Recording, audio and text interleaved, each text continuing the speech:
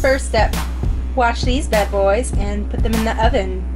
You're going to need a couple of these vegan ground beef packages right here, some vegan cream cheese, some vegan delicious shredded cheese. Pop this bad boy into the oven at 400 for about 15 minutes.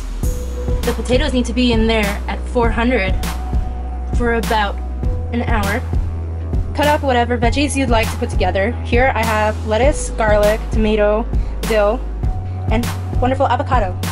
Take these bad boys out of the oven, mash up the potatoes, add some of the cream cheese that is deliciously vegan, add some shredded Daiya cheese, add the cooked vegan ground beef to a bowl, add the previously cut up and mixed veggies to the veggie ground beef and proceed to mix. Add a touch more of the shredded veggie cheese, add the mixture with the mashed potatoes, and mix.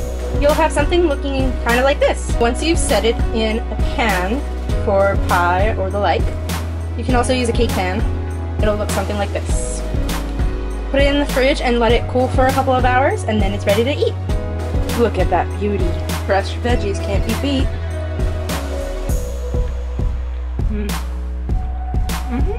Now if you like that, please come back for more. Like, subscribe, and be sure to tell your friends. I swear it's not a chore. Love you guys. Bye.